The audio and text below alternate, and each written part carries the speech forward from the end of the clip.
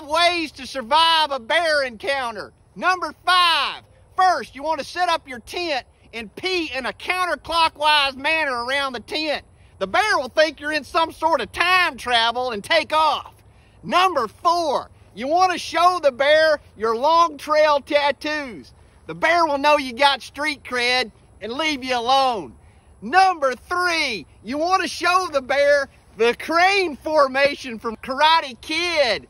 The bear knows you can't defend that move. Heck, Johnny couldn't defend it, so why could he? Number 2, you want to talk to the bear by singing Come a Chameleon by Culture Club. Heck, nobody knows what that song means for the last 30 years. He'll be super confused and take off.